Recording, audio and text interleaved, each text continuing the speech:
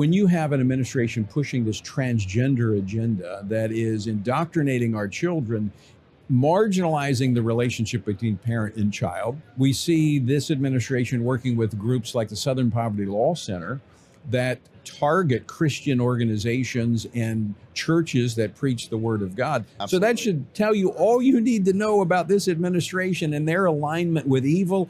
And quite frankly, when you talk about who's behind evil, it's the devil. This administration is aligned with the devil.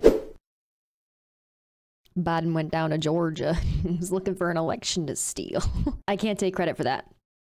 My producer definitely came up with that. But I do need someone out there, some brave soul, to write the full song of Biden went down to Georgia. So by supporting trans children and places that are against racism and poverty and mass incarceration, you are aligned with the devil now, apparently. Biden lost the fiddling competition. He was not like Johnny. And now the devil owns his soul. And that's why we're seeing all the transness in the schools. This is what Republicans are doing now. We are creating this dichotomy where Biden is the devil, and then conversely, Trump is Jesus, which is just so unbelievably problematic. But you would be surprised just how many American voters follow this train of thought, which is the main reason why they do it. Because so many American voters follow this train of thought. Yes. So, Father, we thank you now, Lord, for a great favor. And I pray, Lord, that President Trump will trust in you, and not on his understanding, but acknowledge you in all his ways, Lord. And I trust you that you will direct his paths.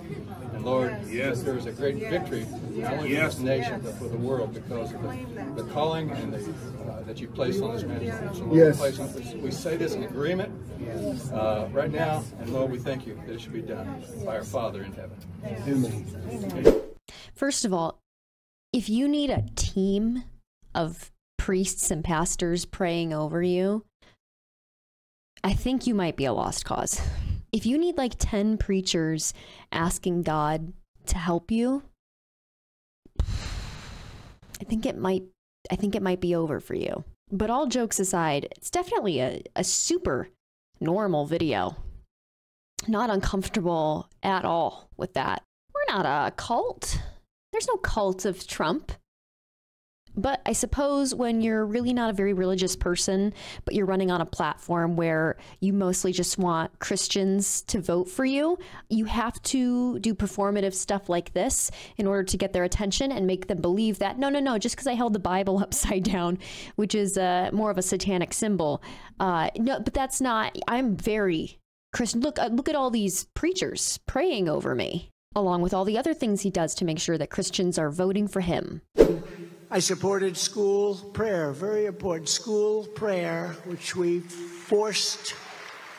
unfortunately had to force into some schools. It should be very easy. You would think it would be very easy, but it wasn't, but we did it. Ah, yes, Trump, protecting the land of the free, protecting Americans' freedoms by forcing them to pray to one religion in school. Can't take away my freedoms. I'm land of the free, and he's going to protect my freedoms to what? To force other people to bow down to your religion? Great. But sorry, I'm using logic.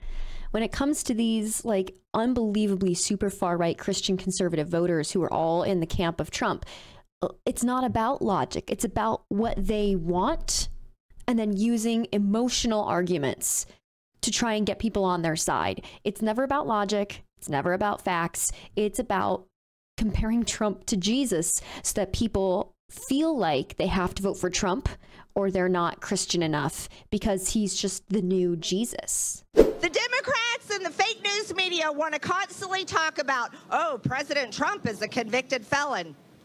Well, you want to know something?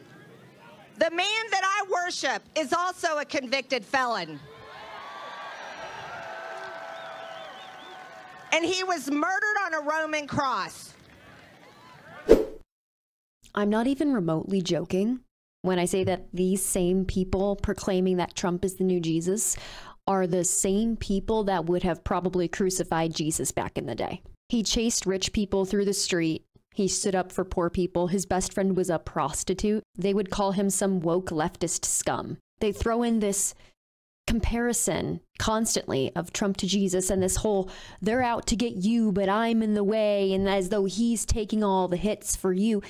I'm sorry, have you guys committed felonies? No, just him? Okay, then he's taking the shots for his own actions. No one was coming after you for the felonies that Trump committed. Not to mention the blatant racism that is very anti-Christian if you look at Christian fundamentals from the Bible. But no, but the Christians, the conservative Christians here love that stuff. I will implement strong ideological screening of all immigrants. If you hate America, if you want to abolish Israel, if you don't like our religion, which a lot of them don't, if you sympathize with jihadists, then we don't want you in our country and you are not getting in, right? First of all, if you hate America, why would you want to immigrate here? People don't immigrate here because they hate it. Second of all, we're not Israel. Why do we need to screen them for their opinions on Israel in order to become citizens or get a green card or whatever it is?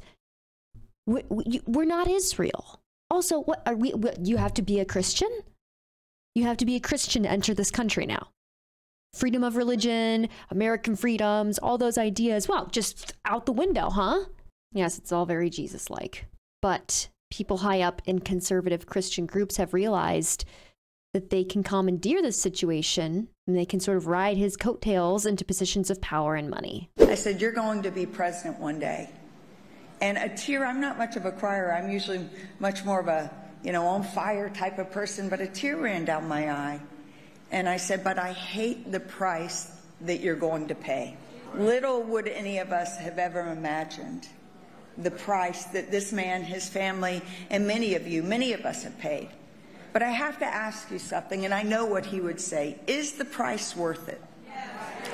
Absolutely. What price did he pay? The consequences of his own actions, which otherwise he would not have paid? What price did he pay?